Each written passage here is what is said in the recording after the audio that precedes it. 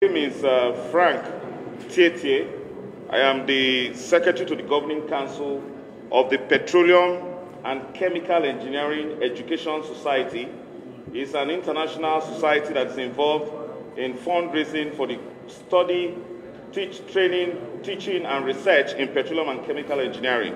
It's based in Canada with operations in Saudi Arabia and with a special focus at the moment on Nigeria.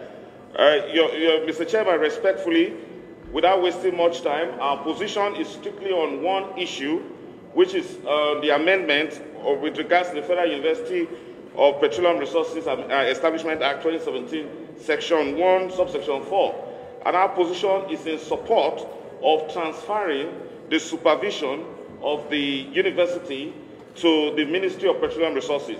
Mr. Chairman, sir, quickly, from our experience in fundraising and supply of educational resources to Petroleum and Chemical Engineering departments, we have realized that the financial and technical needs assessment for these specialized universities, especially in Petroleum and Chemical Engineering, will be better managed when it is coordinated by the Federal Ministry of Education. We have seen that because recently the Federal Ministry of Petroleum Resources.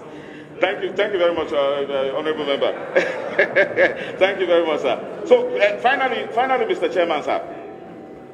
Recently, I just received a consignment of books from Saudi Arabia, from Saudi Aramco, for the University of Benin, which will be presented to the Vice Chancellor. We also have a request of over 250 books from the Federal University of Petroleum Resources, also passed on to the engineers who are members of Society of Petroleum Engineers, who are members of the National Association of Petroleum Explorers, who are also members of the Nigerian Society of Engineers.